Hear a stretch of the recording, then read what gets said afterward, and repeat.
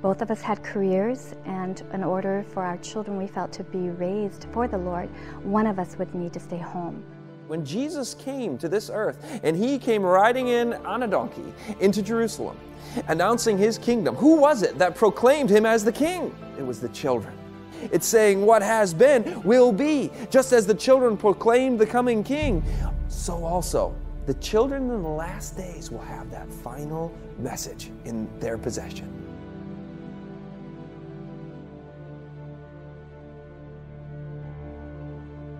Start when they're really small. When our children were just babies, we would play them scripture song tapes. But we realized their minds are like sponges and they will soak up what comes their way. The parents who had success in raising spiritually strong young adults actually viewed it as their job.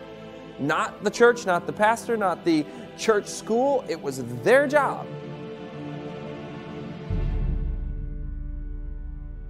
If we can set aside a little bit of time every day for reading the Bible together, it will go a long way. All of these daily challenges of being a parent will finally come to this point where you see that the majesty of heaven is approved of your work. Not because you did everything perfectly, but because you walked with Him. When you fell down, you got back up. Because you were willing to be different. Because you were willing to guard their hearts. Because you were willing to say, this is my number one job in life and I'm going to make sacrifices. Because you were willing to take the time to prepare family worships, to prepare Bible study with the children, to weave Jesus into their experience. You were willing to make all the sacrifices needed to disciple your children, moms and dads.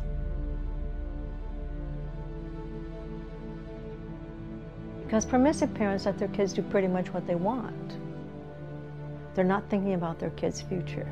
Parents who are too harsh, they are very demanding.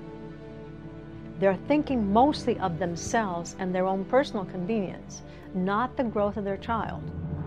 And so every Christian home should have rules. We should point out the way in unmistakable terms, because if we don't, if we have homes of no discipline and raise children who have no order, discipline, obedience, and submission to authority, then what we're giving them is a petting viper to cherish, and it'll bite them and everyone around, and eternally lose their souls.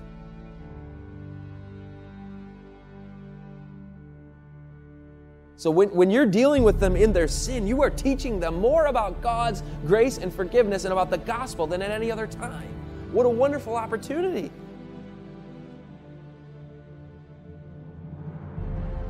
If you're beating your head against the wall over your child's behavior, we all struggle with our children's behaviors, okay? We all have moments of discouragement, even despair. Because I can press on with all of my strength and all of my strategies and all of my doing my best as a parent. But if I don't have the power of God, I got nothing.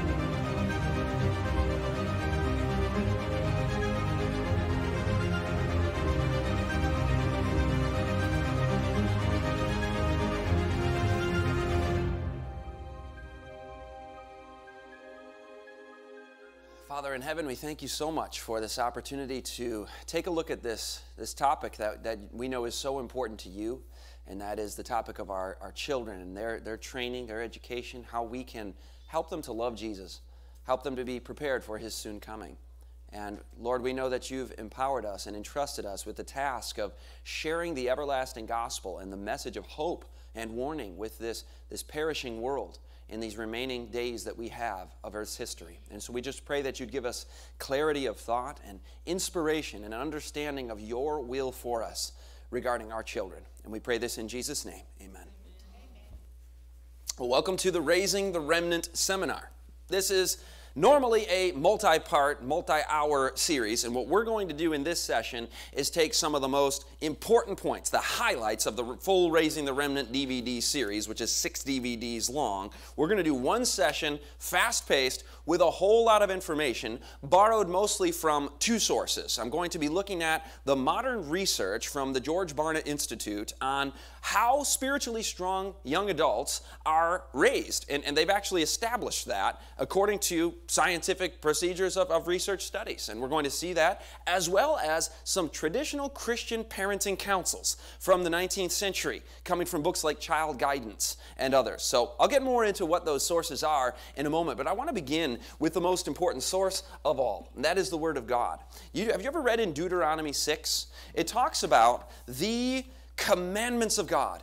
And this Deuteronomy 6 passage was, to the people at the time of Jesus, the single most important text in their whole Bible. Jesus was having a discussion with a teacher of the law one time, and he said, what was the most important commandment in the law? And the answer was, love the Lord thy God with all thy heart and soul and mind and strength.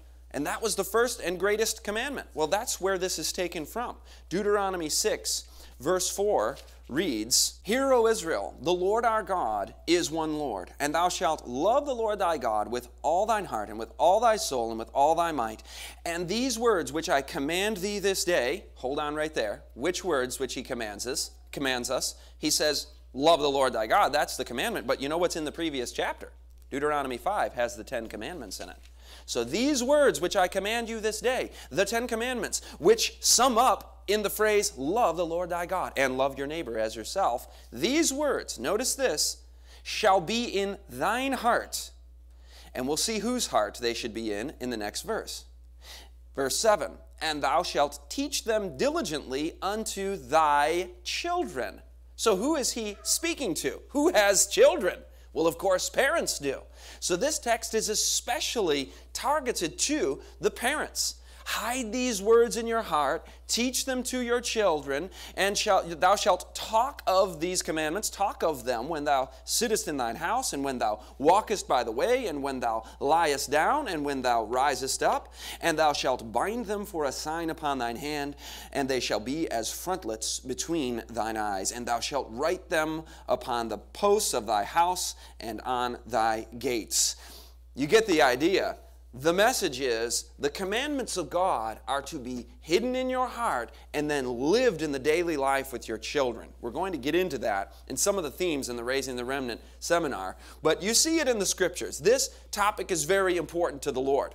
It has last days implications. If you study the prophecies in the book of Malachi, in the book of Joel, you find some fascinating things.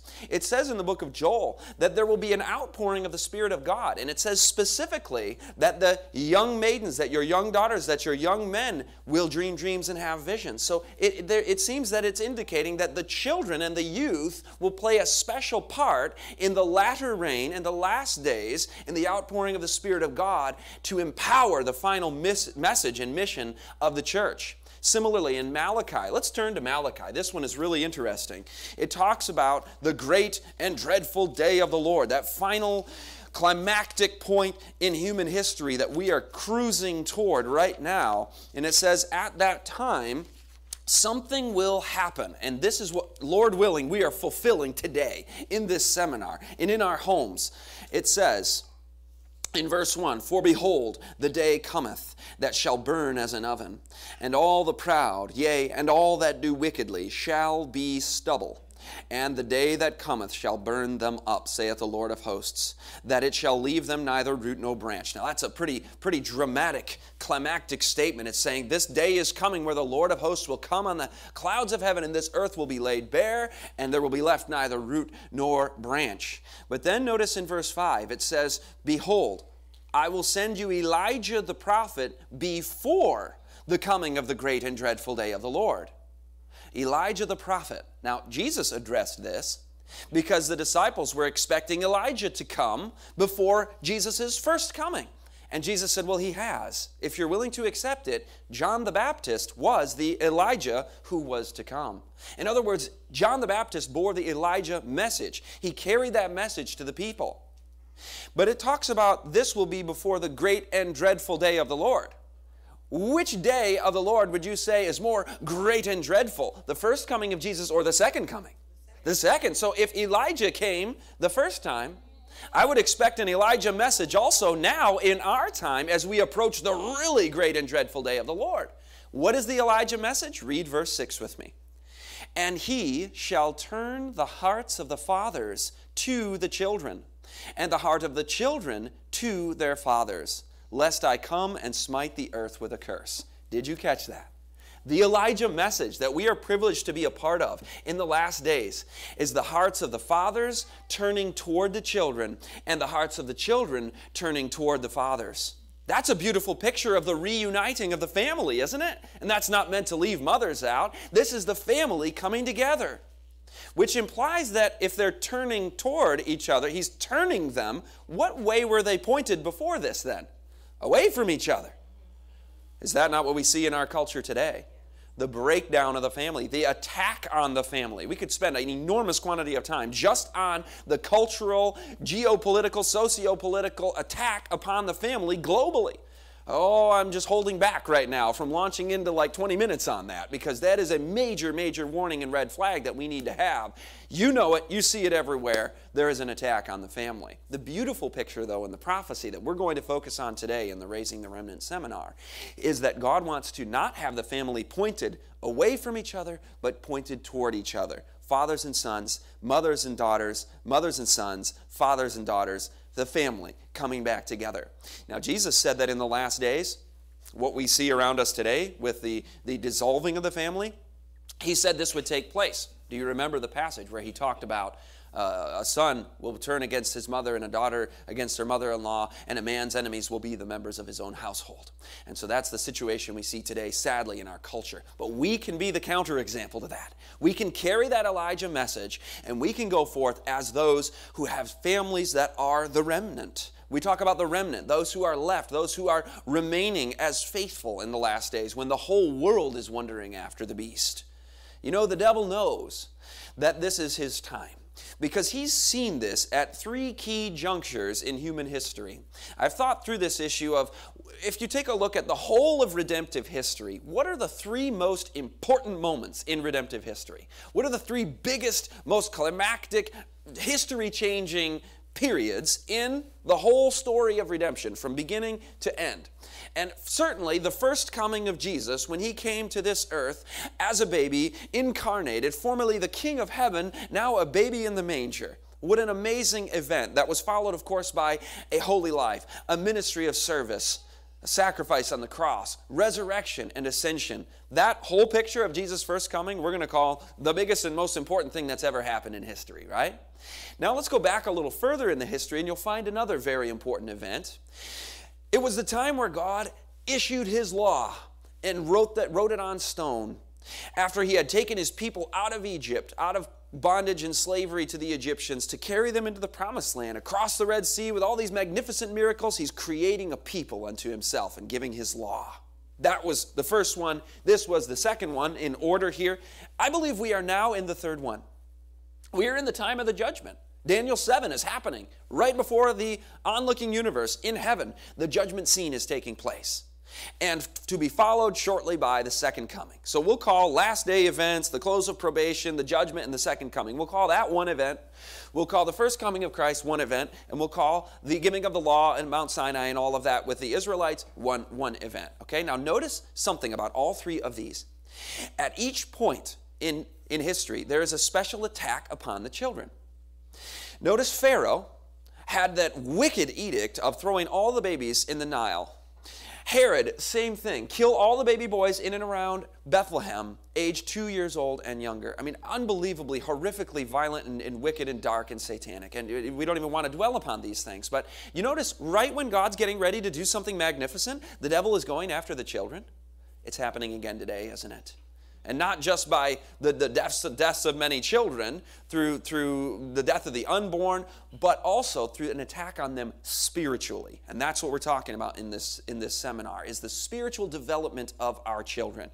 Because when we talk about raising the remnant, we're not just talking about people being saved in the last days. We're talking about children going forth with a message. Remember that your young daughters, your young maidens will dream dreams and have visions.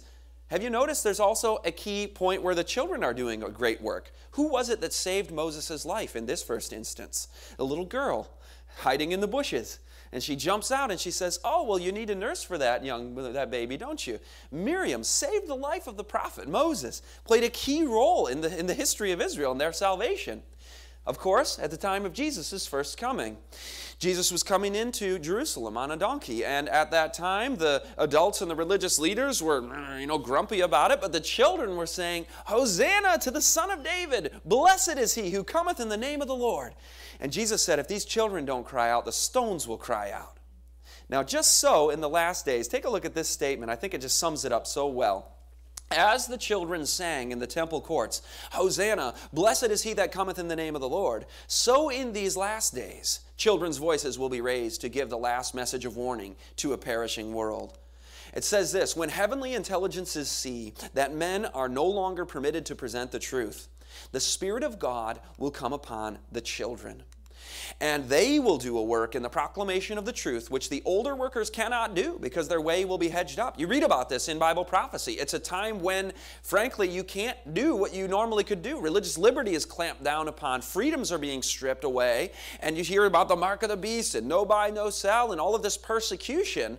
But the children, it says, can go forth and do these things when older members cannot. The quote goes on, in the closing scenes of this earth's history, many of these children and youth will astonish people by their witness to the truth, which will be born in simplicity, yet with spirit and power. In the near future, many children will be endued with the Spirit of God and will do a work in proclaiming the truth to the world that at that time cannot well be done by the older members of the church. Isn't that an amazing statement?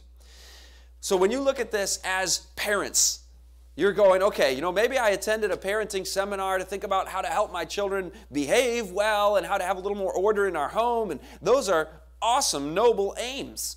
And what we need to do is couch that in the bigger picture of not only is God trying to save my children's souls for eternal salvation. I mean, that's a big picture. But it gets even bigger when you realize the mission that God has placed upon that child for his or her future. And I would say near future.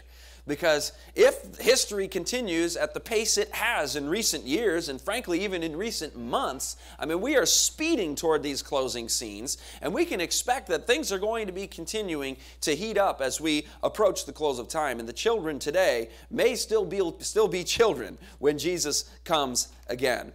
Now take a look at this one right here. It says, before taking upon them the responsibilities of fatherhood and motherhood, men and women should become acquainted with the laws of physical development, with physiology and hygiene, with the bearing of prenatal influences. If you're starting to perspire a little bit and get a little anxious, like, oh boy, I'm a parent and I don't know these things, just hang with me. You'll see the next quote kind of gives us a little breather, but it gets worse. With the laws of heredity, sanitation, dress, exercise, and the treatment of disease, they should also understand the laws of mental development and moral training. To assume the responsibility of parenthood without such preparation is a sin. Oh man, like that's a burden now. How can I be a parent? I don't know how to do anything. Does anybody else wake up in the morning or have those frustrated moments where you're going, I have no idea what I'm doing? Like, me too. I mean, I don't do a parenting seminar because, like, I am the expert and I've got this figured out. No, I like to read, I like to study, I'm kind of a nerd, and I like to teach. So that's about the reason that I do a seminar on parenting. I've got two precious boys, age 5, age 3, a third on the way. But I don't come to this from some seasoned wisdom of, somebody who's got all of the answers on this. So I'm in the same boat as you, feeling like, whoa, a quote like that, or even just the daily life of feeling like a failure so often. I want you to know what the Lord says to us. It says this, parents may well inquire, who is sufficient for these things? God alone is their sufficiency. Do you agree with that? We can't do this. With man, this is impossible. I mean, think about the gravity of this narrative and the children who will go forth, and we're raising the final missionaries of Earth's history to finish the work. It's like, this is kind of intimidating. But God alone is their sufficiency. So if we leave him out of the question, seeking not his aid and counsel, then yes, hopeless indeed is our task. But our task is not hopeful because we're not leaving him out, are we? We're here to ask the Lord to guide us, to empower us in this great work that we have in our homes. The burden is upon you, though. Some people are not aware of it. Whether you are sensible of it or not, the burden is upon you to train these children for God, to watch with jealous care the first approach of the wily foe, and be prepared to raise a standard against him. You are not secure a moment against the attacks of Satan. You have no time to rest from watchful, earnest labor. And that's why I'm glad you're here.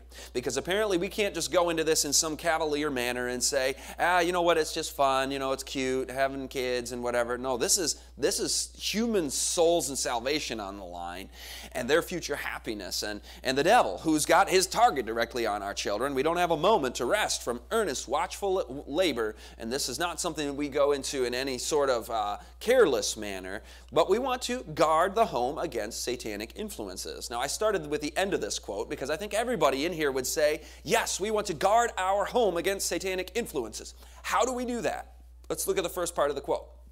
It says, other families will mark the results attained by such a home, speaking of a godly home, and will follow the example set, in their turn guarding the home against satanic influences. So, in other words, the way that you guard the home against satanic influences is you mark the results of godly homes. You notice how godly homes are doing it. You follow their example. Now, this is kind of nice because we have modern research studies where they spend, hundreds of thousands or millions of dollars on extensive studies, studying thousands and thousands of people across the country, and that's exactly what George Barna has done. He's gone out in search of the spiritually strong young adults of America, across the evangelical churches generally, okay? He's wanted to find people who not just attend church, but regularly, I mean, that's a very few, but actually read their Bibles, actually have a Christian worldview, actually tithe and give to the church, serve, and do the work of the Lord. So these are a very rare breed within the church, I'm sure you know. And so he went out in search of them to find out what kind of parenting they had as a child that helped produce them. And now we know, we've got the data, we've got the information, the research has been established on what kind of parenting policies and philosophies and methods and what kind of parenting produce these excellent pillars of the churches of America today. Now, the beautiful thing is everything that you read in George Barna's research, as I was going through this, I was also reading a book called Adventist Home. Now, some of these quotations you're hearing, they're from books like Adventist Home, Child Guidance, the book Education. You'll hear a bunch of others. These are from the 19th century. Awesome. Like, they don't write like that anymore. I mean, this is like from the Lord stuff. And you'll notice as you're reading that 130-year-old, 120-year-old parenting counsel, it's the same thing as the modern research. So George Barna hasn't really uncovered anything new. He's just confirming what we already know if we cared to read these old books. I love reading old books. I was a history guy. That's what my background is. Before I was a teacher, I was a history teacher and a political science and economics teacher, but that's always been my great love. But I've got to give you a quick disclaimer. We can look at all the research and we can say, okay, these are the methods that are most likely to produce spiritually strong children. But in a universe of free will, there are no guarantees, right? I mean, I know of only one perfect parent, and that was God. And he sadly and tragically watched 1/3 of the stars fall from heaven. That's what it says in Revelation. Stars represent angels. This is the fallen angels. This is Lucifer and his rebellion in heaven. 1/3 of his kids turned on him and left the faith, if you will. And so if there are older members listening to this and the children have left the faith, just take heart that God knows that feeling. He knows that pain because he's been through it long before. And it says in Isaiah 63 verse 9 that in our affliction, he is afflicted. So he knows that. He empathizes with it. He's been there. And so we do have free will. It says parents may do everything in their power to give their children every privilege and instruction in order that the children may give their hearts to God, yet the children may refuse to walk in the light. Now, let's be careful with selective quoting because somebody who wants to be a little lackadaisical about this might select only that quote and go, well, see, you know what? It's all just up to blind luck and chance now because it's free will, and so, I could do everything I can, and the children could choose to go this way, and so why bother? Is that a biblical Christian approach? No, the Bible says, train up a child in the way he should go, and when he was old, he will not turn from it. So we know that our methods do bear fruit, and so we can count on that promise that the Lord will finish that work in the children, and never negating free will, but to the extent that they will always have that seed planted in them, and we can do everything we can to give them the best chances possible. You follow? That's what we're going for today. So another quick disclaimer, though, speaking of selective quoting, you might look at a quote like this and end up on one side of the extreme, and then another quote we'll look at takes you to the other extreme, and we want to find the correct balance. It says, children should not be led to feel that they cannot go out or come in without being watched. Suspicion demoralizes, producing the very evils it seeks. I know some people who subscribe to certain parenting philosophies where they would take this quotation and they'd say, see, we're just supposed to kind of let the kids raise themselves, right? I mean, we don't want to be watching them all the time. Just let them run wild in the neighborhood and meet whoever they want to meet, and just let it be anarchy. It's like, that's not a good thing. So we want to also look at other quotations like this. Parents generally put too much confidence in their children. For often when the parents are confiding in them, they are in concealed iniquity. Parents, watch your children with a jealous care. So you see how that one helps to bring us a little bit more toward the middle. But if you took only this quotation, then you'd be like, I got my eye on you, you little naughty person, and it's like this suspicion demoralizes, producing the very evils it's seeking to produce, right? So you want to have both of those quotations. What I love about this book, Child Guidance, is the compilers who've taken these quotations from different periodicals and different books. They put them in one volume by category of topics. Read through that book, Child Guidance. There's no substitute for that. This seminar quotes from it heavily, but reading it yourself is the number one preparation for understanding these biblical principles in your practical life. But take a look at this. Be one with the children in their exercises and amusements without leaving the impression that you are watching them. Are you following me on this? So we are watching them, but not because we're going, you're going to do something bad, I just know it. No, we're watching them because we're one with them. They're our kids. We love them.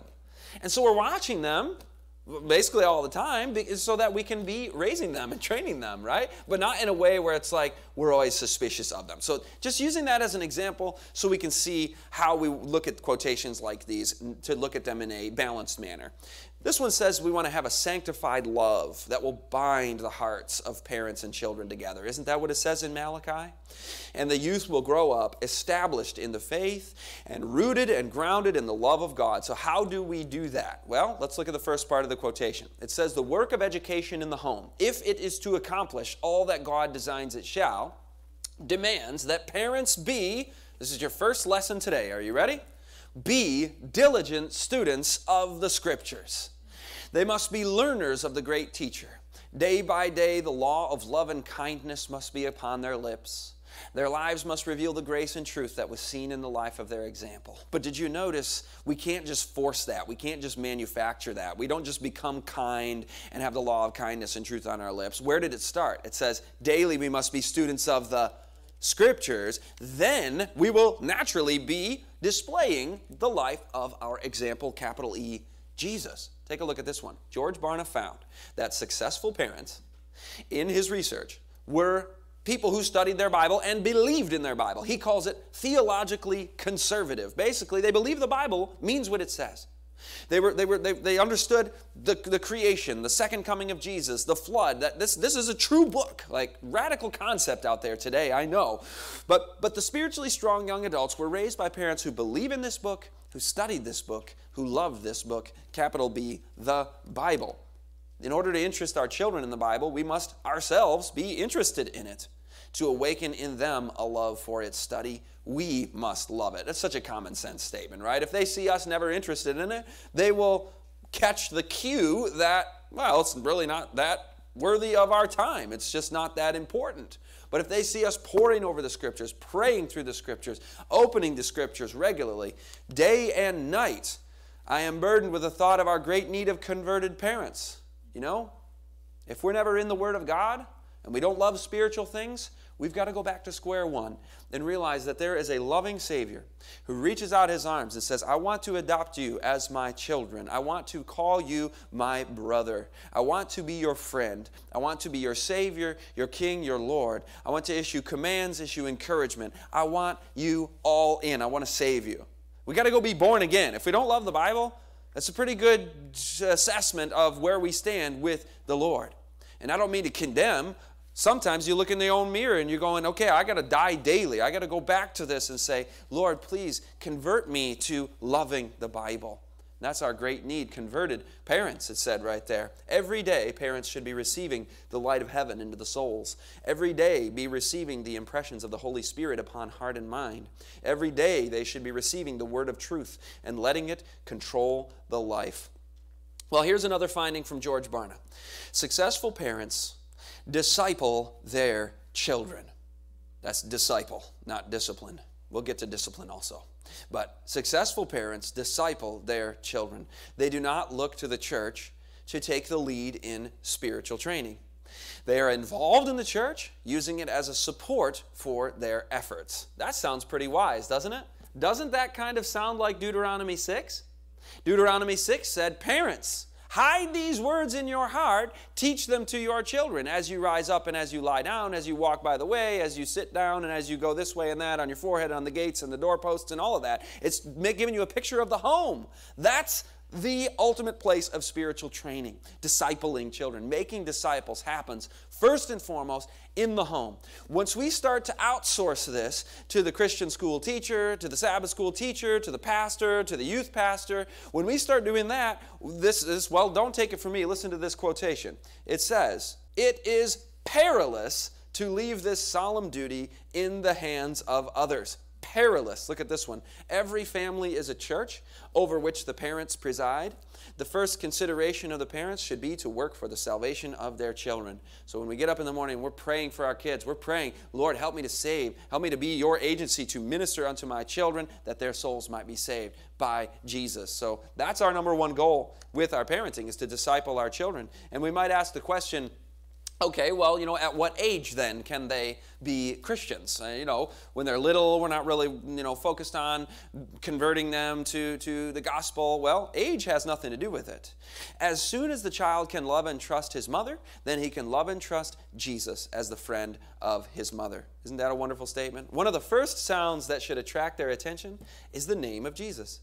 And in their earliest years, they should be led to the footstool of prayer. Their minds should be filled with stories of the life of the Lord, and their imaginations encouraged in picturing the glories of the world to come. Let the first baby lispings be of Christ. And not only is that so precious and spiritually beautiful, but it's also just so adorable and cute as well to hear those little ones speaking of Jesus and saying his name in their own little 2-year-old way. So it was in the hours of solitary prayer that Jesus in his earth life received wisdom and power. Let the youth follow his example in finding at dawn and twilight a quiet season for communion with their Father in heaven. Could our children learn these lessons in the morning of their years? What freshness and power, what joy and sweetness would be brought into their lives.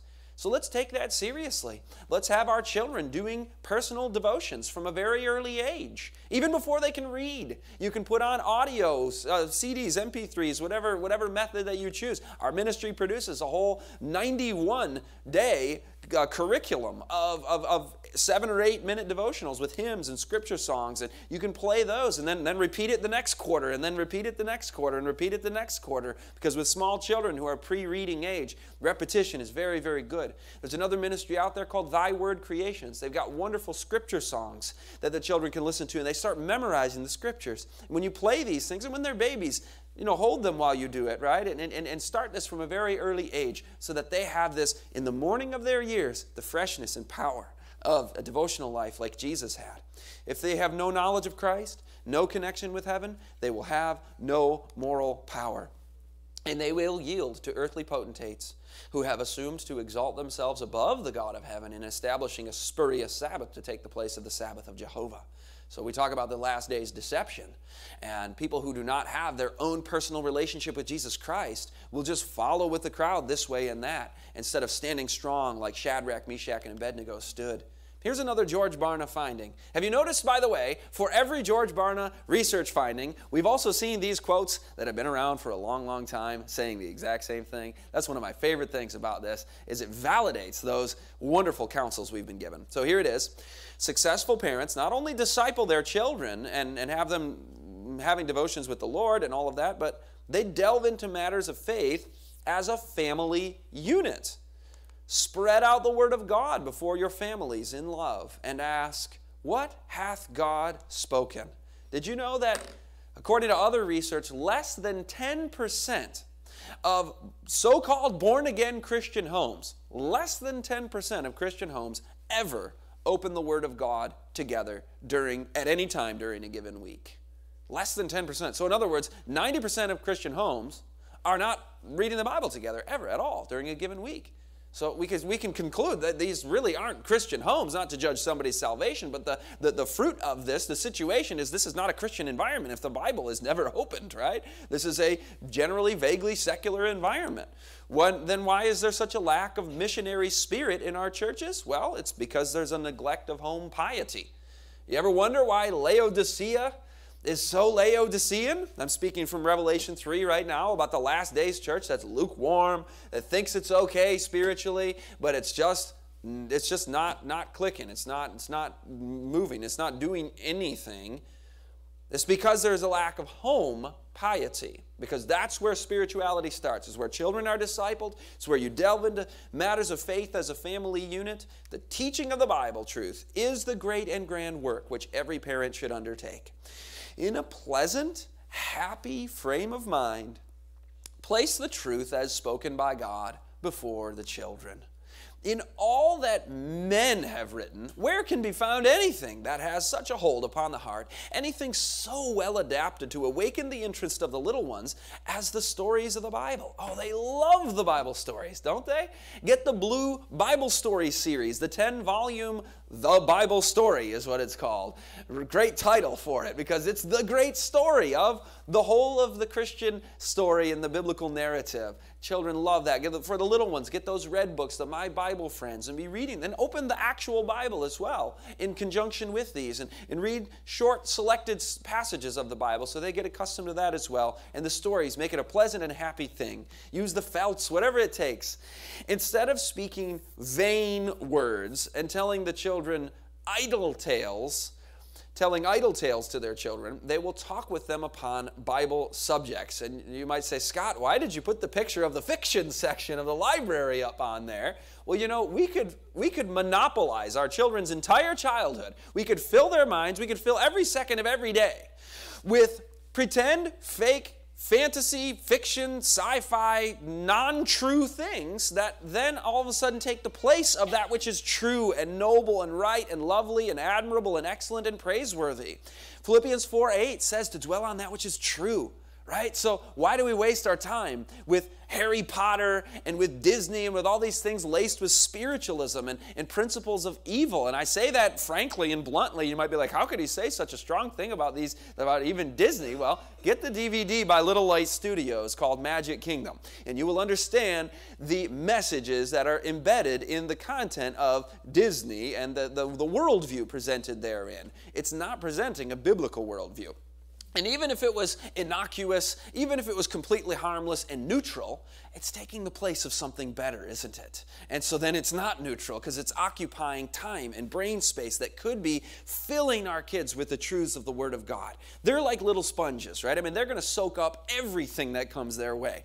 They learn so quickly. And so let's take advantage of those early years. Let's take advantage of the time period of childhood where they're taking it all in. I mean, they can memorize hymns and scriptures way better than we can. And so, because it happens so quickly and naturally for them. Use this time window to the best possible effect that we can.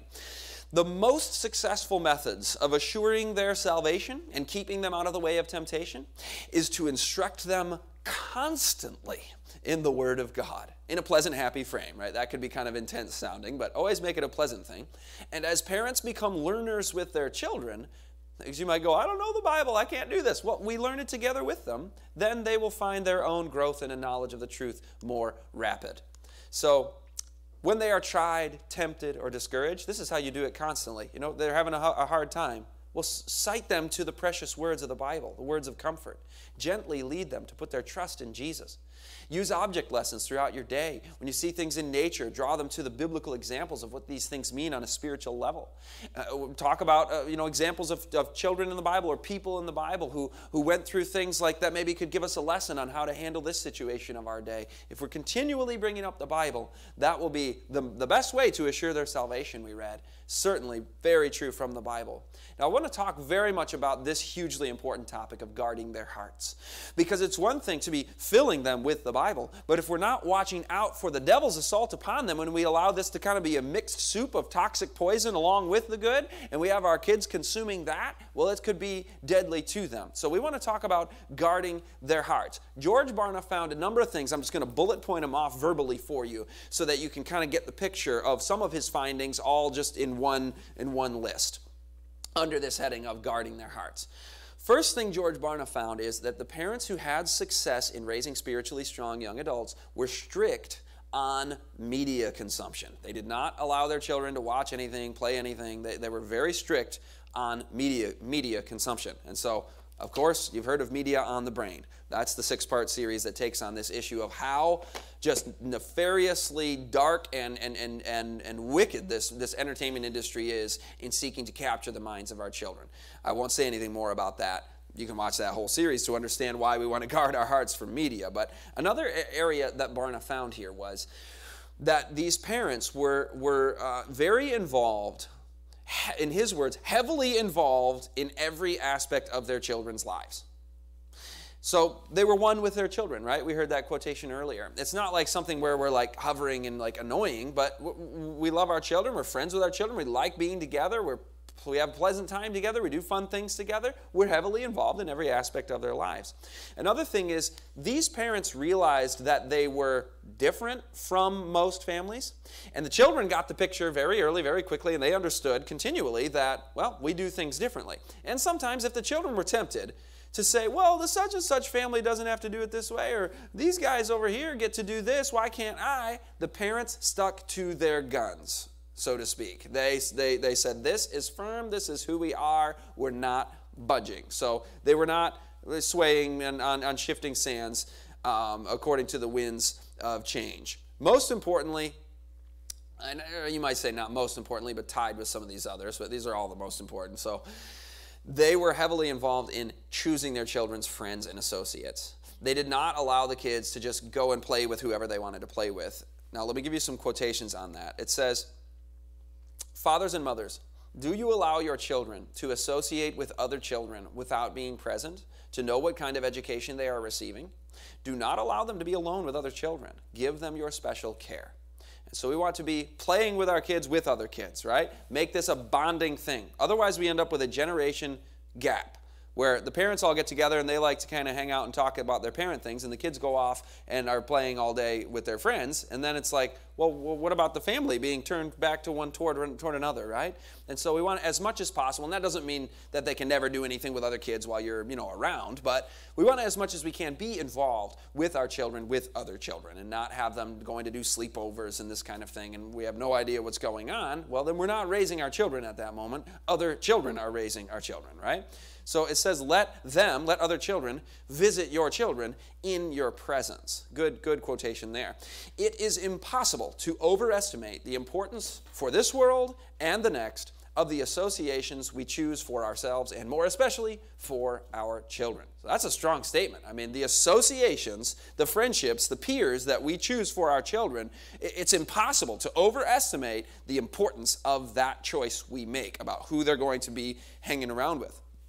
Could my voice reach the parents all through the land? That's a strong preface again. It's like, here's the one thing I would say. If I could speak it out with a megaphone to the whole country, I would warn them not to yield to the desires of their children in choosing their companions or associates. Little do parents consider that injurious impressions are far more readily received by the young than are divine impressions. Now, people will say, Scott, this sounds like we're sheltering our children, right? I mean, all the media, the worldly media is kept out, and we want to be very careful about our children's friends and associates and peers. And you're going to start, keeping your children. What are you going to try and do? Get your children out of the world? Well, this exact quotation has been said before. We are in the world, they say, and we cannot get out of it. So the same objections people make today were made 120 years ago, where people are, oh, come on, we're in the world. We can't get out of it. Listen to the response. But, parents, we can get a good way out of the world if we choose to do so. We can avoid seeing many of the evils that are multiplying so fast in these last days. We can avoid hearing about much of the wickedness and crime that exist. So we're going to try to get away from worldliness and guard our children's hearts from those influences that would tempt them into the devil's way instead of into the way of Christ. Now, this word shelter, I was thinking more about when I looked at this quotation. It says, I have been shown that there should be a sacred shield around every family. Shield the children from contaminating influences. And as I was thinking about a shield, the purpose of a shield, of course, is a guard here to prevent against oncoming assaults of the enemy. And let's say you're now in a open field and a hailstorm starts, okay? And the hailstorm has begun. You would take this shield and you would turn it into a shelter, right? And you'd have that above you to prevent the hail from pelting your head, which is kind of a prudent and wise thing to do, right? So I remember when I was a young person, and me and my youthful foolishness and our peer group and all of our worldliness, we would look at the families who were more conservative along these lines, who wouldn't go trick-or-treating and go to the movies and things like that, and we'd laugh at them, the homeschool kids down the road or whatever. We'd be like, those guys are so sheltered. Now, as I thought about the foolishness of that statement, it's like being out in a hailstorm, and they've found a shelter over here, and they're like, come on, guys, get under the shelter, and we're going, ha-ha, you sheltered people, bam, and we're getting hit in the head with these hailstones, and we're laughing at people who've taken shelter. No, let's take this word back, is what I'm trying to get at. When we say we want to protect, shield our children from the enemy onslaught, from the temptations of the devil, we could say that is sheltering them from Satan, and that's a good thing, right? So we can take that word back instead of being, well, I better not shelter my kids. They better watch some worldly media and do a little bit of these things. No way. The devil's not going to get a foothold in our homes. This is the raising of the remnant that we're trying to do. Their souls are on the line. Now, to be balanced here, there is such a thing as bad sheltering. Like people shelter their children from any challenges in life, or shelter their children from any pain, or having to learn to tie their shoelaces, or anything like this. And we're kind of the mother birdie over the children for too long, right? You know what I'm saying? So that's not the kind of sheltering we want to be doing. In fact, we'll get into that a little bit, and the value of hardship, the value of noble independence, and children facing challenges in life. So we'll get into that, but just a disclaimer on that. Here you go again. From their infancy, the youth need to have a firm barrier, there's another way to put it, built up between them and the world, that its corrupting influences may not affect them. Every Christian family should illustrate to the world the power and excellence of Christian influence. Now that's an interesting statement, because most people go, well, if you're not watching what the world's watching and doing all these things and playing with them and going to the public schools and all of this, then you're not going to have an influence on unbelievers. This quotation says it's the opposite. It says by having a barrier between us and the world is how we form Christian influence to influence the world. You might go, I'm scratching my head. How does that work? Well, think about it for a second. If we immerse ourselves in worldliness and we dive with our children into watching all of the worldly media and getting involved with all of these sinful things, we become no different from the world, right? And if we're no different from the world, there's no influence to draw them to Jesus, right? It's once we become different and we are a peculiar people and we have so much joy and hope and good relationships and fun, and we have such a happy Christian family with obedience and all of these things, then the world starts looking at those families and going, what are you guys doing differently? Yeah, we've kind of scoffed at you and thought you were a little weird, but it seems to be working for you. Why don't you tell us about the hope that you have? And Peter tells us in the epistles of Peter, he says, be ready to give an answer for the hope that you have, right? So people are asking us. That's the implication there in the quote from the Bible, in the scripture. It says, be ready to give an answer So that means people are asking you, why do you have so much hope? What makes you guys such a joyful Christian family? And so we want to have the power and excellence of Christian influence by building a barrier between us and the world so we don't have its corrupting influences. Then we can go to the world in missionary activity, and we can draw them unto Jesus in a way where it's effective, where it's winsome, where we have something to share with them instead of just being merged right into the collective of sin. How about this one? Since they cannot always have the guidance and protection of parents and guardians, they need to be trained to self-reliance and self-control.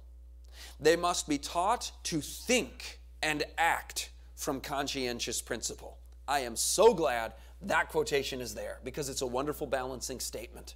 Many people will end up going overboard on this concept of the barrier between us and the world, and they will do all their thinking for their children right through their teen years, and they will dictate everything with a rod of iron, and the children will never be learning to think for themselves, to make decisions, to have a personal relationship with Jesus. That's just as big of a danger as throwing them into the den of lions of worldliness. If we never help them to come to that point, as the quotation said here, where they're being trained to self-reliance and self-control. So the whole idea about this barrier is to give them the power, to help them to be empowered to walk with the Lord on their own as we approach the last days' deceptions. Okay, another Barna finding. Successful parents are countercultural, and this causes them little stress or concern. They accept from day one that their parenting will be different from most. Listen to the quotes on this.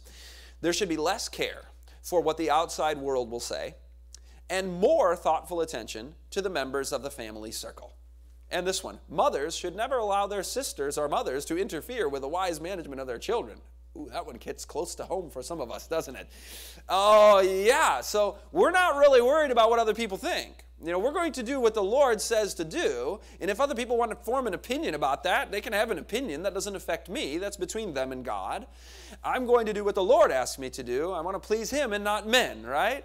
Or in this case, other women, mothers who might feel that, family members are, saying, well, maybe I should go this way or that way, and there could be wisdom in that counsel, so you can listen to it.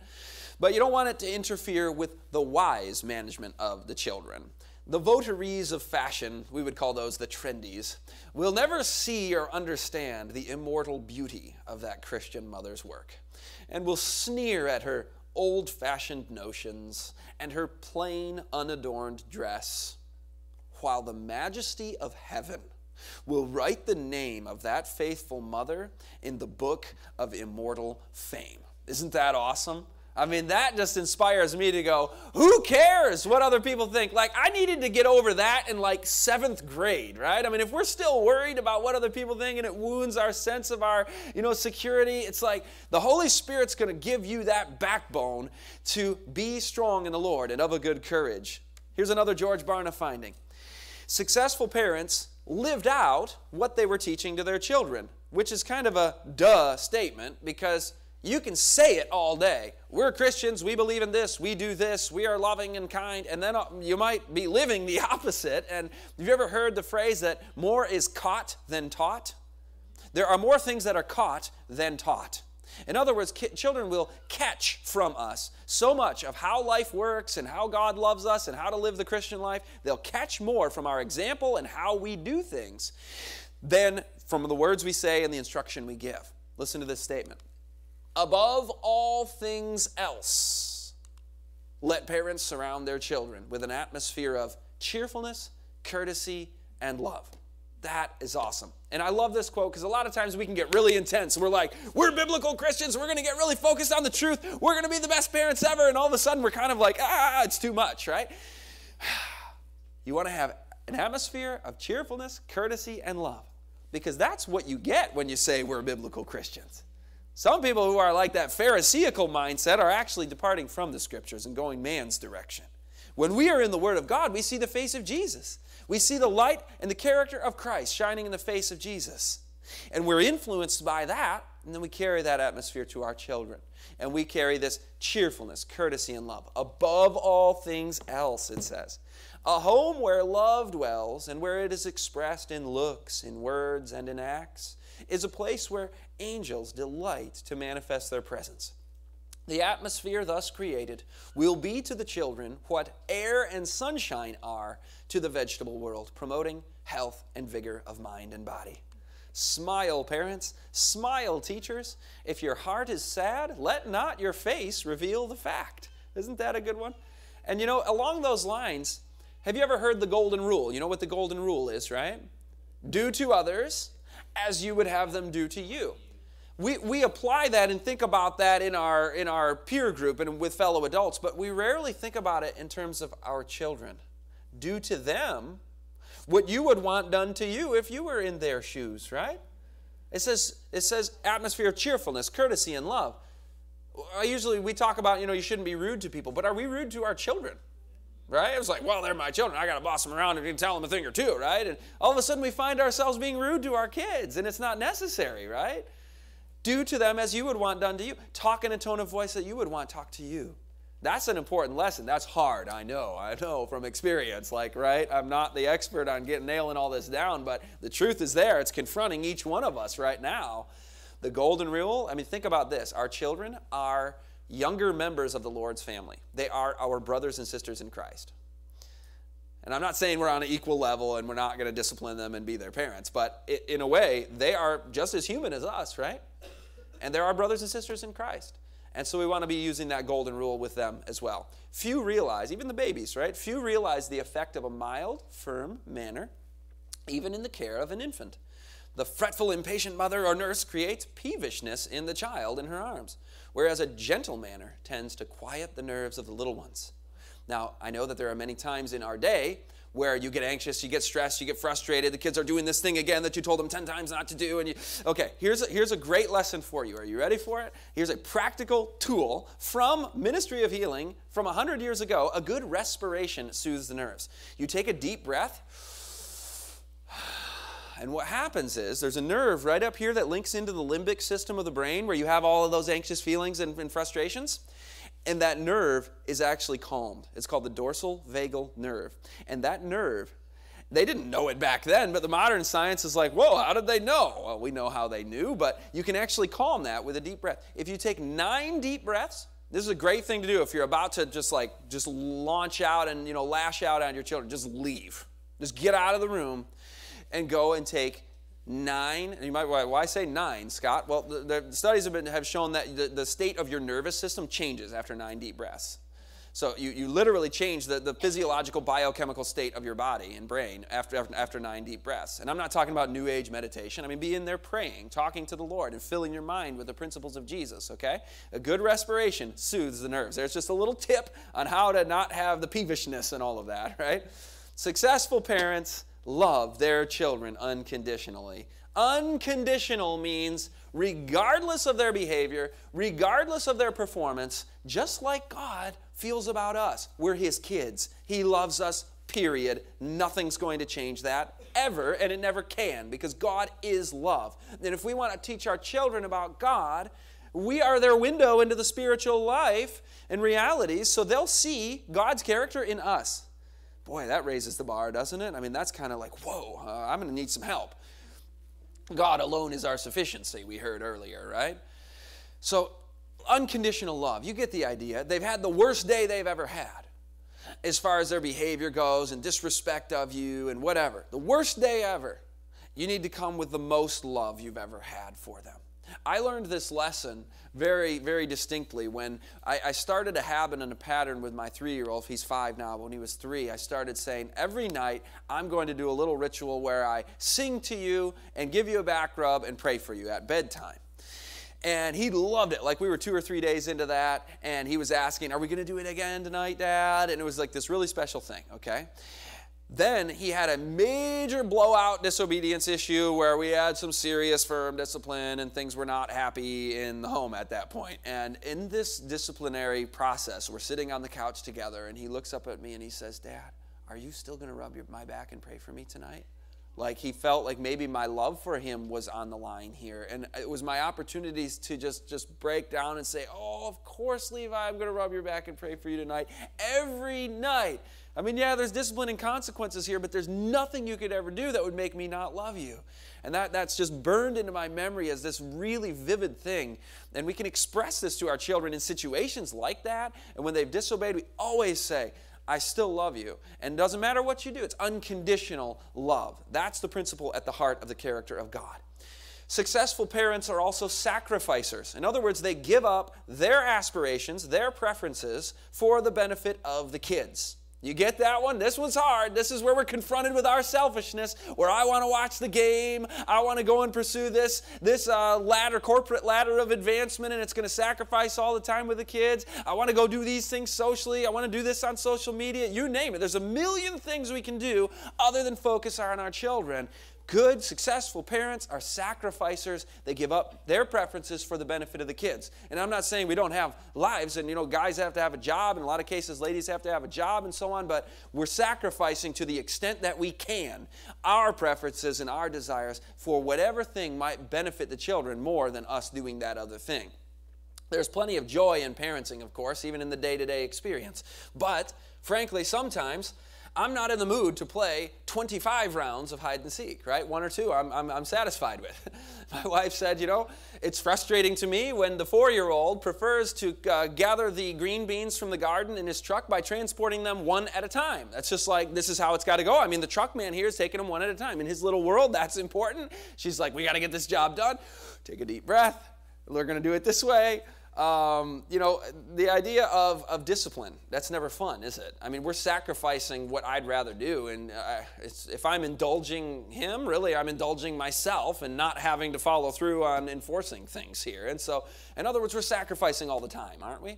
And I speak to the young people sometimes. I used to teach high school, and a lot of, especially young ladies, some of the guys too, it's like we get this very idyllic picture of the future, and it's like, having children is going to be such a wonderful, happy thing. It's going to fulfill me, right? And marriage and babies is this thing that's so nice, and it just makes life so great.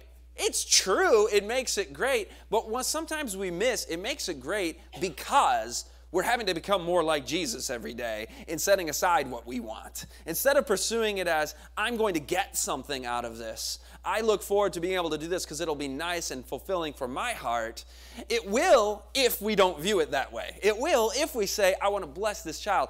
This man is a wonderful man, and I want to support and be his partner, his mate, his spouse in this ministry endeavor that we are on to raise a family for the Lord. If you've got the spiritual angle, the other-centered, altruistic angle, of course it will be fulfilling. But frankly, if it's all about me and what I'm going to get out of it, parenting, marriage, family is going to be miserable.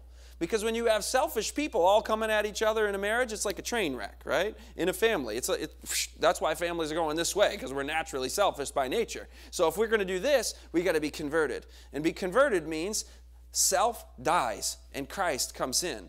And Christ means self-sacrifice. Take up your cross and follow him daily. You get the idea. Here's a quote on that. Fathers should unbend from their false dignity, deny themselves some slight self-gratification in time and leisure in order to mingle with the children, sympathizing with them in their little troubles, binding them to their hearts by the strong bonds of love, and establishing such an influence over their expanding minds that their counsel will be regarded as sacred. Beautiful. Here's another finding. Successful parents engage in what George Barna calls God talk. I call that Deuteronomy 6. Deuteronomy 6 is, parents, talk of these commandments as you rise up, as you lie down, as you walk by the way, as you sit down. It's amazing. We actually talk about the Bible regularly, right? Talk about God, talk about Jesus. Here's another way of saying it. Christ is not a stranger in their homes. His name is a household name. Show in your life that Jesus is everything to you. Help them weave Jesus into their experience. So Christianity and religion and the Bible doesn't just have relegated times where it is set in this compartment of life. No, it bleeds into and is woven into the fabric of our everyday experience, every moment of the day, infused with the principles of Jesus. When her children do wrong, she may present as a reproof the words of God. So there's an example of how to weave Jesus into the experience. Avoid tedious remarks, though. Short remarks and to the point will have a happy influence. If much is to be said, make up for briefness by frequency. So we're praying all the time with our children, just thinking about God talk and Jesus being a part of the experience all the time. Prayer, what a wonderful way to do that. Not just at meal times. In fact, there's another research finding where they identified that, again, less than 10% of born-again Christian families ever pray together at any time other than at meal times. It's like 90% of Christian families never pray together except at a meal. That's not okay, right? I mean, we got to be praying at every time we can. Pray before you drive. Pray before bedtime. Pray at morning worship. Pray at evening worship. We're going to talk about that in a second. Pray when somebody's hurt. Pray when somebody's scared. Pray when we think of somebody who's in need, somebody whose family member just died. Pray for when you hear an ambulance. I mean, there's a million times you can pray, right? One time as a family, this is just such a fun thing because my wife keeps a little prayer journal of things we've prayed for that are like specific prayers that the Lord answers. And then we can read that to our children. Remember when Jesus and actually answered these prayers and you can see the power of God in strange ways where you might not expect it as adults. We were harvesting our carrots one day from the garden, and we had to lay them out, let them dry in the air and on tarps, and then at the end of the day, once they're dry, pack them into bins of sand, and then we can put them in the root cellar, and we can gather them out of there through the winter in Michigan, right? We got to have it that way, and it was a wonderful day, but there was a danger, there was a fear. It was the forecast for rain. And we're like, this is not going to work out if it's going to rain. So we prayed that God would hold off the rain and that we would be able to get our carrots in the sand, in the bins, and put away in an efficient manner before the rains would come. Well, the day went on. No rain, no rain, no rain, no rain. The end of the day, we're putting the last carrot in, putting the sand over it, and I take the top and I put it on, and it goes click. Drip, drip, drip, drip, drip. The rain starts. Literally the second the bin top clicked on. And I'm going, that is not a coincidence that the rain started right then. It's like God wanted to show up for those children, to show them that He's real, that He's there, that He answers prayer. And that's just one of many examples where you lose things. I mean, I don't know how many times we've had lost keys found, and ministering angels guard children who are dedicated to God. If you have to separate as a family to go this way and that, dad goes to work or whatever, have a prayer together and say, ask the Lord to guard the family as we're apart as we need to be. Successful parents believe, this is maybe the most important finding of all of them. Successful parents believe that parenting is their number one job in life. Listen to these awesome quotes. Let not home education be regarded as a secondary matter. In other words, it's primary, it's the most important. We need to make the education of our children a business, for their salvation depends largely upon the education given them in childhood. To the mother and father, the right training of their children is the most important work of their life. Are you catching that? It's like a business. It is the primary thing. It is the most important work of our lives. Here's more of them. When parents see the importance of their work in training their children, when they see that it involves eternal interests, they will feel that they must devote their best time and thought to this work. Make it your life work to form the characters of your children according to the divine pattern. There is no more important missionary field than your own home. The management and instruction of children is the noblest missionary work that any man or woman can undertake. Mothers bear a greater responsibility in their work than does the king upon his throne. Next to God, the mother's power for good is the strongest known on earth. An angel could not ask for a higher mission. Did you catch all that about the king and the angel and God and mothers? Let's sum that up, okay? God obviously is the most powerful agency in this world because He created it and He's the all-powerful God. Then it says mothers are above kings, and an angel could not even ask for a higher work. So it goes God, mothers, angels, kings, and the rest of us, right? You might say, well, dads are up in there somewhere too, right? But anyway, from those quotes, we can derive the mother's work is very important. I think you got that idea. Even more important than the President of the United States. How sad it is then that many parents have cast off their God-given responsibility to their children and are willing that strangers should bear it for them. You might say, Scott, why put a picture of a school bus? I mean, isn't school a good thing? It can be. True education is God's appointed way to augment what the family is trying to do, and we're going to cover that this afternoon. But as a former teacher, I can say the vast majority of the students that I taught in Christian schools, public schools, charter schools, and all of the different schools I taught at, I was a stranger to most of those parents. And that's kind of a strange thing, right? That's a sad thing. That's not how it's supposed to go. If we have outsourced our parenting to the worldly schools, especially the worldly schools, and the worldly media, then what we've done is like what the ancient Israelites did when they sacrificed their children to Molech. Parents give their children to Satan with their own hands, like the apostate Jews, making them pass through the fire to Molech. You might say, Scott, that's a little extreme of a comparison. How could you say such a thing? Well, think about this. In the ancient child sacrifice practice of absolute wickedness and evil and darkness and the killing of these children, it was the children's bodies that were sacrificed. Today, when we hand over our children into Satan's hands to be raised by the worldly entertainment media, who are obviously indoctrinating them with all sorts of false worldviews. Same thing with the worldly schools, who are inculcating their minds with a completely distorted view of reality and evolution and all of these things. When these are raising and training the children, it is not just attacking their bodies, but their souls. And that's even more serious. Jesus said, fear not the one who can kill the body, but cannot kill the soul. So that's the most important thing of all. If you ignore your duty as a wife and mother, remember, it's our number one job in life. If you ignore your duty as a wife and a mother and hold out your hands for the Lord to put another class of work in them, be sure that He will not contradict Himself. He points you to the duty you have to do at home. If you have the idea that some work greater and holier than this has been entrusted to you, you are under a deception. That's a strong statement too. I would never say that to somebody. That's definitely, I was like, I don't have that opinion of somebody myself, but if the Lord is saying that to you, listen up. Because the devil is deceiving. The whole feminist movement out there said we're going to liberate women from this oppressive patriarchal institution called the family. This institution of thousands of years that has kept women in their place so that they can't rule the society. And you've had kingdoms and monarchies of men and the patriarchally ruled oppressive, and yeah, there has been a lot of oppression actually of women, of lots of different groups throughout history. But the family is not oppressive. The family is one of the most joyful, liberating, peaceful agencies. It's the social pillars of society. The family is the most important social institution ever, right? And according to God's design, with the mother playing an especially key role in child rearing as a part of the physiological design that God has given to us. But we've got the propaganda coming from the academia and these people who are saying, well, you need to free yourself from the constraints of these things and then you will find your true value as a woman.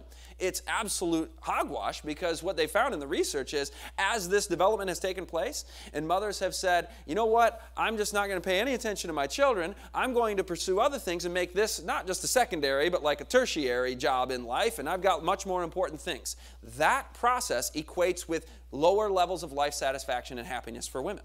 So there's an interesting finding from factual research from the scholarly community where it contradicts their theories about what they call feminism. Now, we want to believe in true progressive ideals. When you read the Spirit of Prophecy stuff from the 19th century, it is so cutting edge. I mean, you're going to see some quotes this afternoon where you're like, man, they were really bursting some of the bonds of artificial social constructs that unnecessarily bind people into artificial categories. So we want to be balanced in this issue, but let's not buy into the propaganda of the so-called scholarly community and their theories about how you find happiness in life and the lies that motherhood is a degrading, low, oppressive social construct. No, motherhood is the highest calling anybody's ever been given on the face of this earth, and that is a fact as solid as the force of gravity.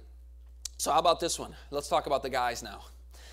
I saw that but few fathers realize their responsibility. The father's duty to his children cannot be transferred to the mother.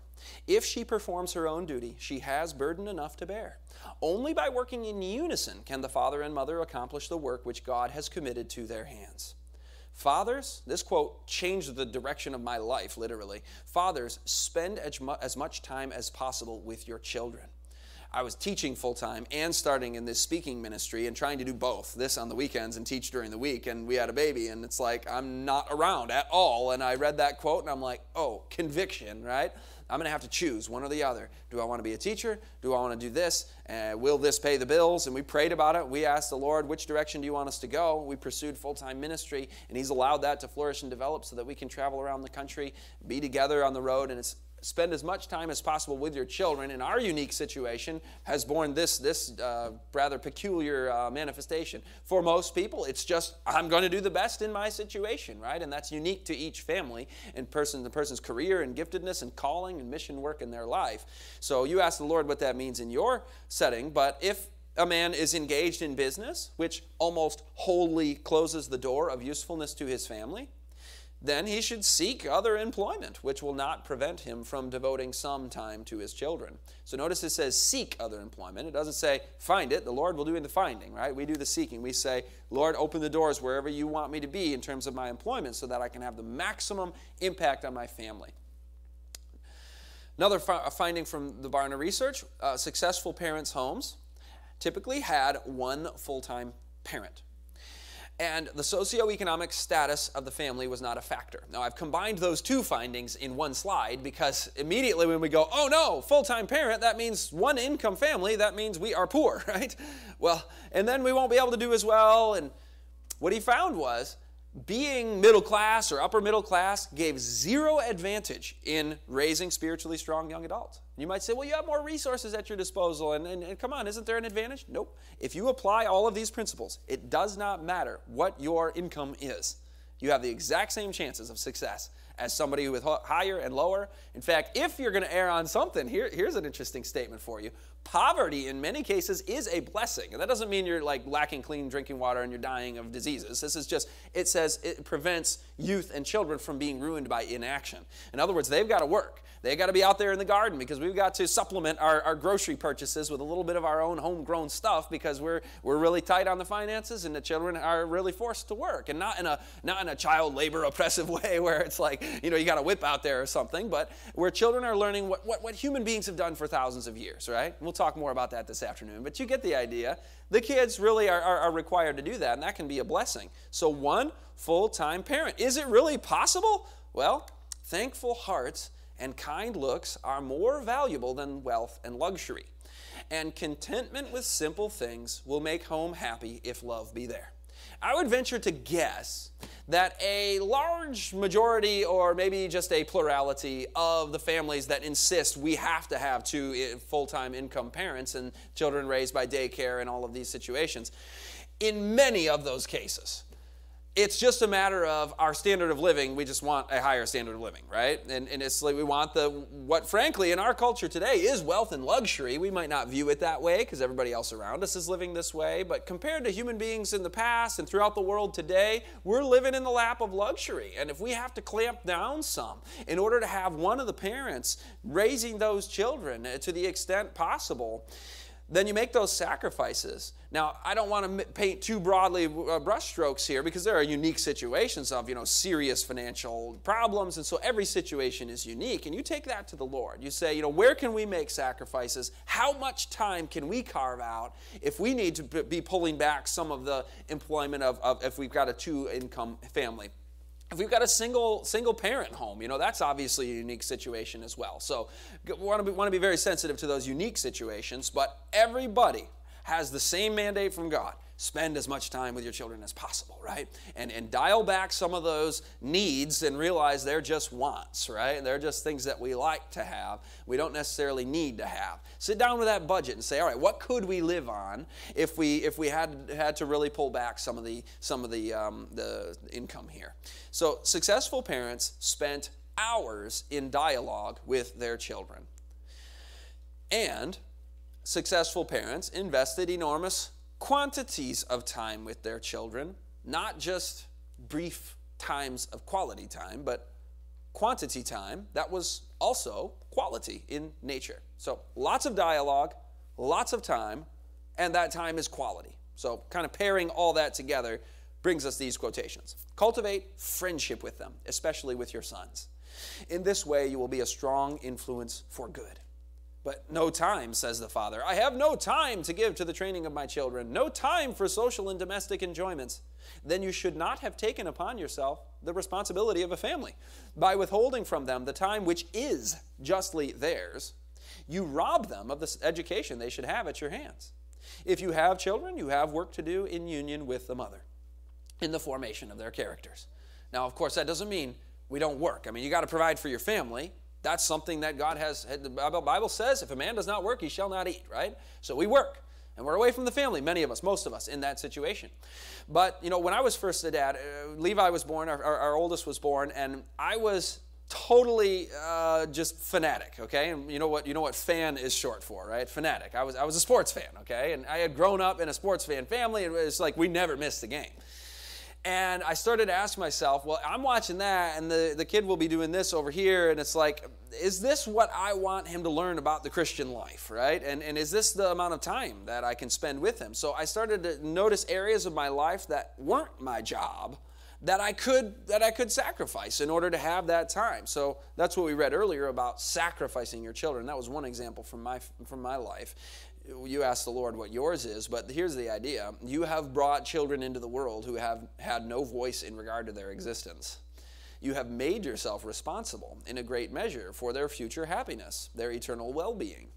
The burden is upon you, whether you are sensible of it or not, to train these children for God. Isn't that an interesting philosophical, kind of make your mind explode a little bit? Like this human consciousness, this person, this being, this living, breathing, feeling, thinking person exists because you made a decision for them to exist. So whose responsibility is it that they have a happy life? Of course, that's on us, right? So we need to do everything we can. It is the cry of many mothers, I have no time to be with my children. Then, for Christ's sake, spend less time on your dress. Neglect, if you will, to adorn your apparel. Now, we don't do as much of that today, but maybe we're shopping a lot, or thinking about our clothes a lot, or trying on clothes, or talking with our friends about clothes, or whatever. You get the idea, the dress and the apparel. Neglect to receive and make calls. That would be social engagements. Neglect to cook an endless variety of dishes. Neglect to keep up on Facebook posts. Neglect to watch TV. Neglect to be on your phone. That was not in the original. I added that to update some examples here. I just read an interesting report recently that the average parent spends 9 hours and 22 minutes on media per day. And only 90 minutes of that is for work. So we're talking almost 8 hours. I'm going, what? I mean, I was shocked that teens were doing 9 hours of entertainment. Parents are doing 8. It's only a little less. This is not okay, right? And 96.6% of toddlers are using mobile devices. In one study that they did, a focus group of 40 families, a study of 40 families, they found none of the parents had their children abstaining from devices. All of them, 100% of the children, preschool aged, and the majority of those parents were not interacting with their children at all while they were doing these things. So they were doing their own, of course, right?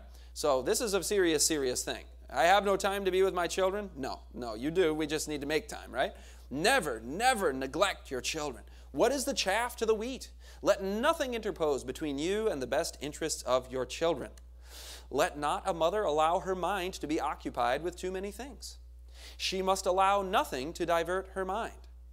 Now, I asked my wife about this one, and I said, hey, honey, what should I say to moms, though, who are like, well, I'm not going to get everything done then?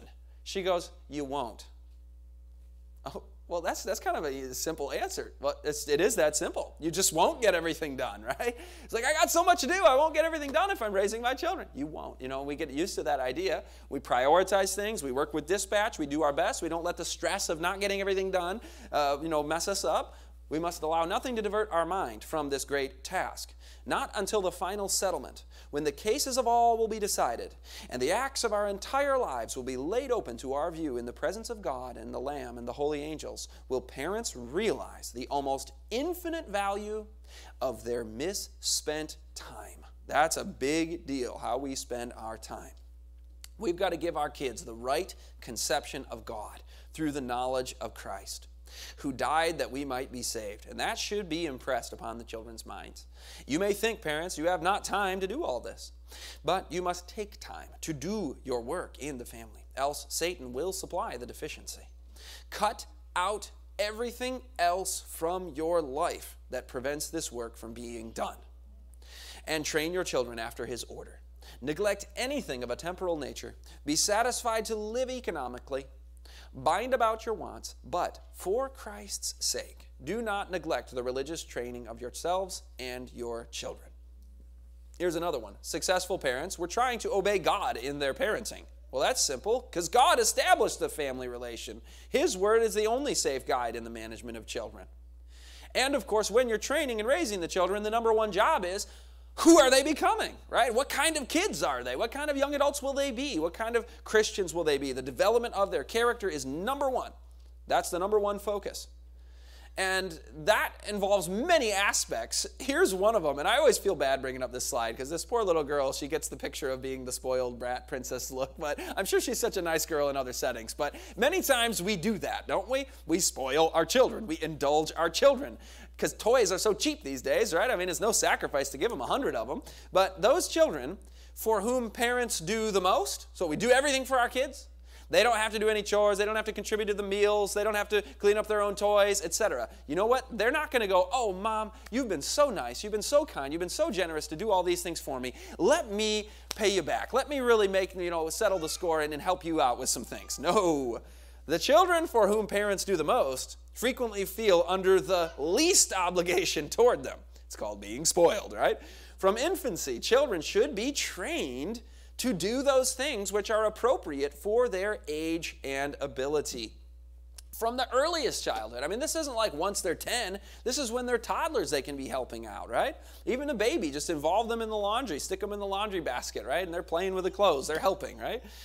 Keep these children with you. I love that quote. There's one to just remember. Keep these children with you. Now, I just have to pop in and add something real quick here. We'll get right back to the seminar in a moment. But have you ever noticed what the Deuteronomy 6 life looks like? It says, parents, hide these words in your heart. Talk about them with your children when? Well, let's take a look. When thou sittest in thine house, and when thou walkest by the way, and when thou liest down, and when thou risest up. Well, that pretty much sounds like daily life being lived as a family. When you're sleeping, when you're sitting, when you're up and you're down, when you're getting up, when you're walking, literally just doing life with your kids is at the core of God's blueprint for parenting. Doing life with your kids. That's what it means to turn the hearts of the family members toward one another again, to fulfill Malachi's prophecy. Doing life with our kids. It's a radical concept. Let's see if we can employ that in our day-to-day life. Let them ask questions and in patience answer them. Give your little children something to do and let them have the happiness of supposing they help you, even if it's one green bean at a time. If they make mistakes, if accidents happen and the dishes are, the sprayer sprays everywhere and the soap gets on everything, do not blame them. Things break, it happens, right? The more quiet and simple the life of the child, this is a great quote, the more free from artificial excitement, entertainment media, all of that, and the more in harmony with nature, the more favorable it is to physical and mental vigor and to spiritual strength. Did you get that one? We want a simple, natural life for the children.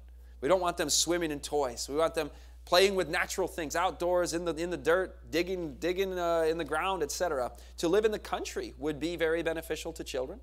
An active out-of-door life would develop health of both mind and body. They should have a garden to cultivate where they might find both amusement and useful employment.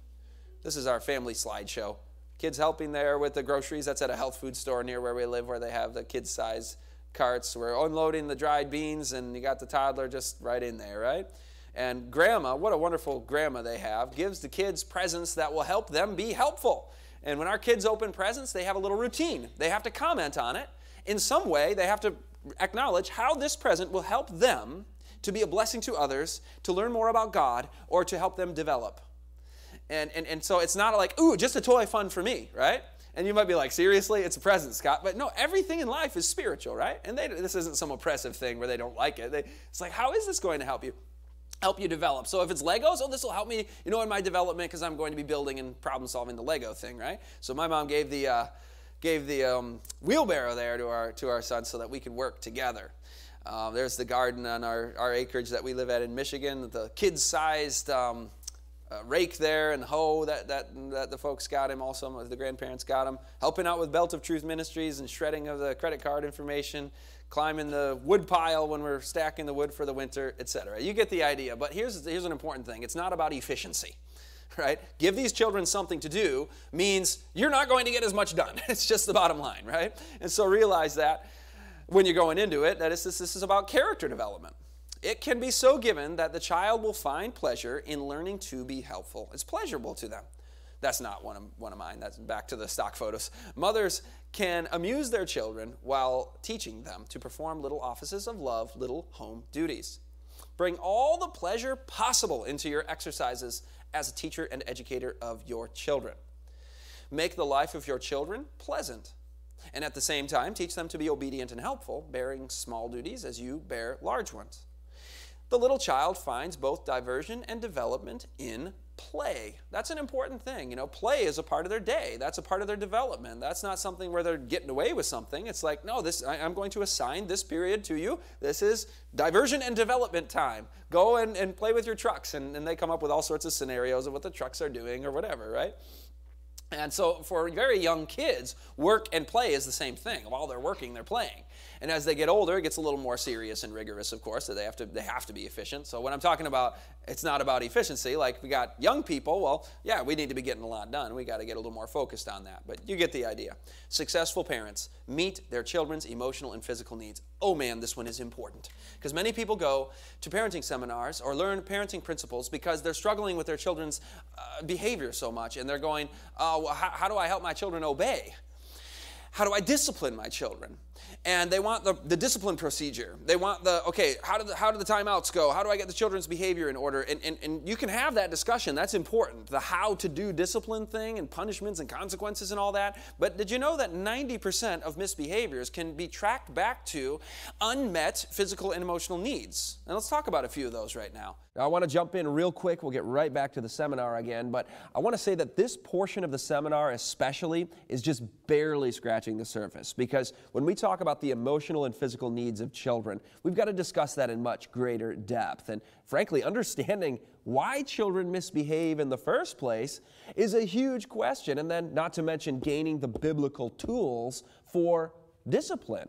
To learn more about raising godly children, this is the full Raising the Remnant 6 DVD series. And I recommend especially viewing discs 3 and 4. Disc 3 is entitled Weighed in the Balance, and disc 4 entitled Those Whom I Love, I Discipline. Not to mention discs 5 and 6, How to Raise the Remnant. Those are the practical guides for raising godly children in these last days. And I don't know a single parent who doesn't crucially need these counsels in this time in Earth's history. We'll go right back to the seminar now. Physical needs. How about the right nutrition? If kids are eating, at all times of the day, and their stomach's overworking, and their digestive system's not in good health, it manifests in the brain and in anxiousness and peevishness and all of these things, and then misbehaviors. If they haven't drank water, right, their brain's not firing on all cylinders, and they're frustrated, or they haven't slept enough. You get the idea. Good sleep, right nutrition.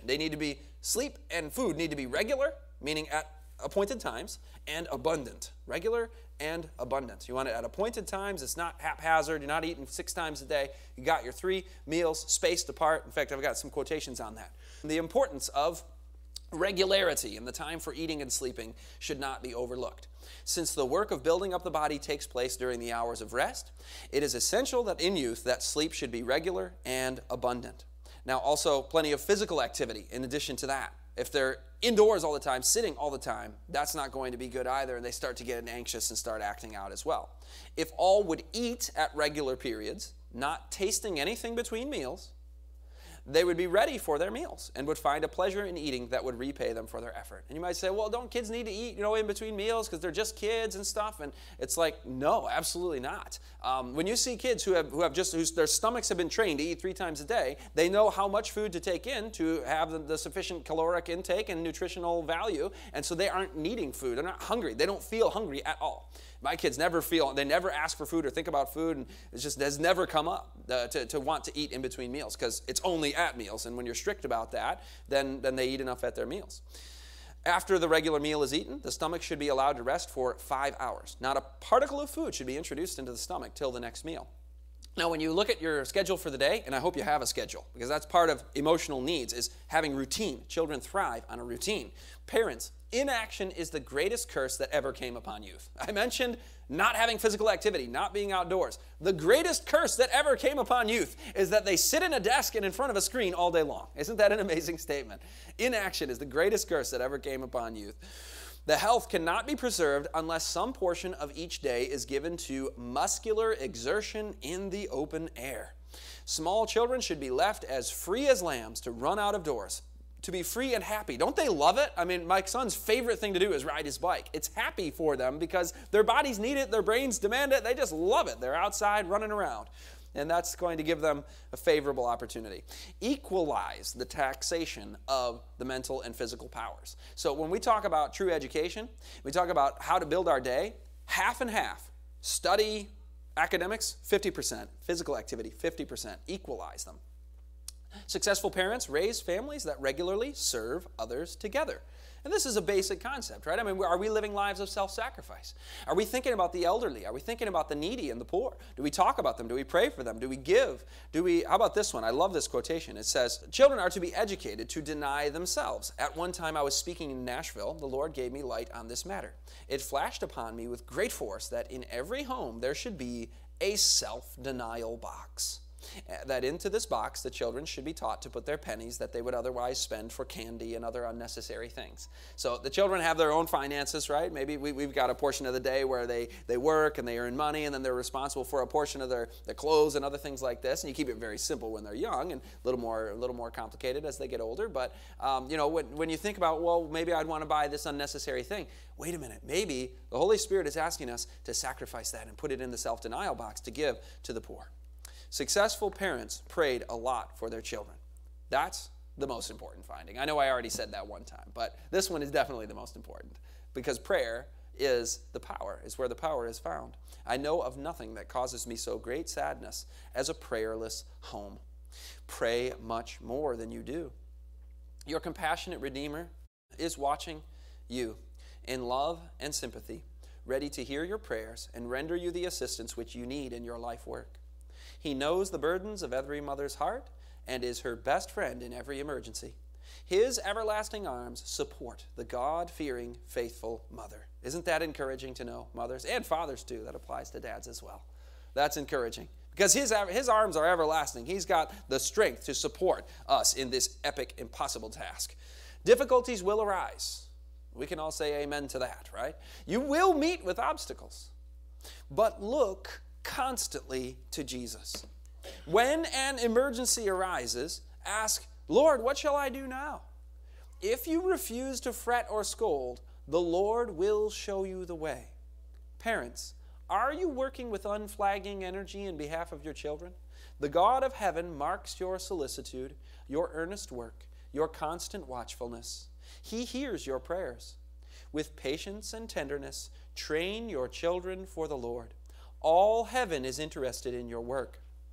God will unite with you, crowning your efforts with success. That is such an encouraging one. Remember these. Look those ones up. Now this one is my favorite of all. It's so moving. What a beautiful picture. It says, when the judgments shall sit and the books shall be opened, when the well done of the great judge is pronounced, and the crown of immortal glory is placed upon the brow of the victor, many will raise their crowns in the sight of the assembled universe and, pointing to their mother, say, she made me all I am through the grace of God. Her instruction, her prayers have been blessed to my eternal salvation.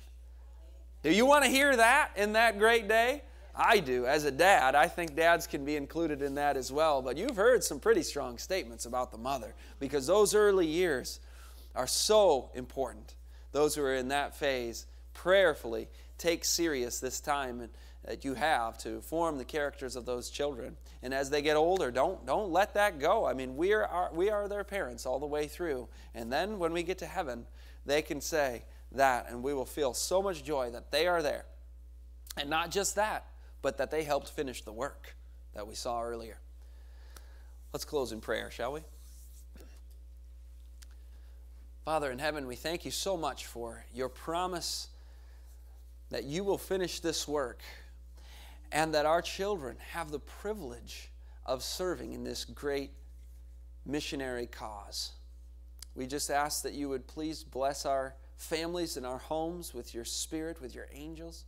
Help us to make the choices and the decisions that need to be made, which invite your presence, which bring in the influence of your holy angels. And we thank you so much for the sacrifice of Jesus, that he has wrought out our salvation, that he has loved our children enough to go to the cross for them. Help us to take up our cross on behalf of our children, deny ourselves, and make this our number one job in life. Whatever that means in each unique person's situation, we know that you are holding up the arms of the single mother, of the struggling family, of every single family that's feeling so dysfunctional, so incapable. Each one of us knows our weakness. And if we don't, please reveal that to us, that we need to rely on your everlasting arms. Strengthen our weakened will. Give us the power to overcome self so that we can work on behalf of our children daily. And we pray this in Jesus' name. Amen.